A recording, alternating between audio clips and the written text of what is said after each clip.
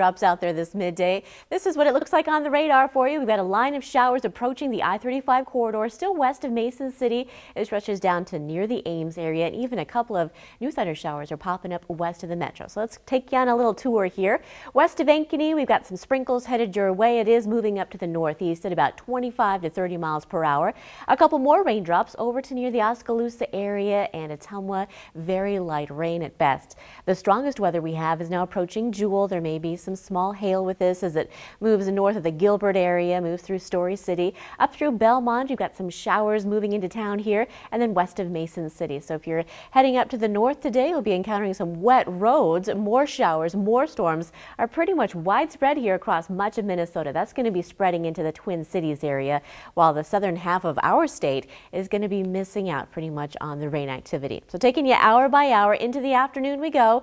By 5 p.m. we'll still be dealing with isolated to scattered thunderstorms across central Iowa and northern Iowa.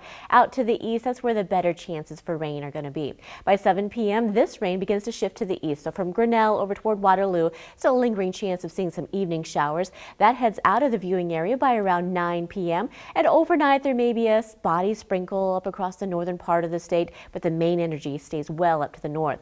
Wednesday's looking pretty quiet. By the afternoon, a few pop-up showers could develop with the heating of the day. But once again, looks to be across the northern counties, so southern Iowa looks like you're going to have to get out the watering cans and water your flowers.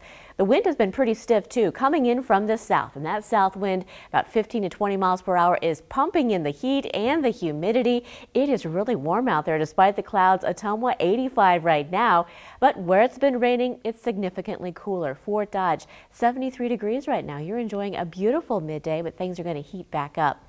So this afternoon, our best chances to see any rain come in before 7 o'clock this evening. Then the rain chances move out to the east. Skies will begin to clear back out, and after highs today into the upper 80s, we're headed for a couple of refreshing days before even more intense heat moves back in. Here in Des Moines, we do have some juicy looking clouds out there, otherwise some peaks of sunshine. 82 here in Des Moines. Strong south wind, and the air is thick. The dew point is now up to 72, pretty tropical, making it feel like 87. This afternoon, highs are headed for the upper 80s despite the clouds and that chance for rain.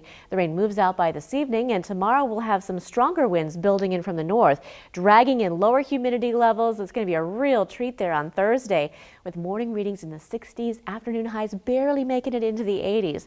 Enjoy it though. A lot of heat arrives. Starting on Friday, we get a stretch here of some 90-degree weather. Widespread sunshine, not very many rain chances out there, and that heat looks to intensify as we head toward the end of the weekend into the start of next week.